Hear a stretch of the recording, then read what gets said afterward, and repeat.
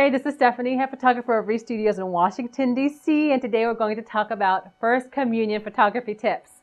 Now, I was asked not too long ago to do a communion for a young girl, and when you're shooting in a Catholic church, it's important to remember that they don't allow a lot of flash photography, and they really don't like a lot of noise when they're doing their communion. So you're going to have your ISO settings generally very high, and you're going to not be able to use your flash. But you want to check with the priest beforehand and get their permission.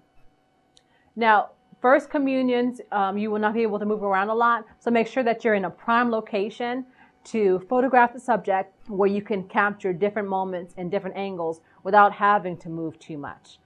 Now, outside of the church, some parents might want to get their child First Communion pictures taken outdoors, and which gives you great opportunity to work with different backdrops. Having the child sitting alone in front of different flower arrangements, that's a great option for photographing communions. Make sure that you get the child with the parents, grandparents, and everyone that's involved. This is a very important moment in many children's lives. First Communions are a lot of fun, and they're very, very memorable and emotional moments in a child's life. And as a photographer, it's important for you to capture all of those moments. So make sure you call ahead, find out what the rules are, and be prepared to shoot without the flash. And bring a tripod.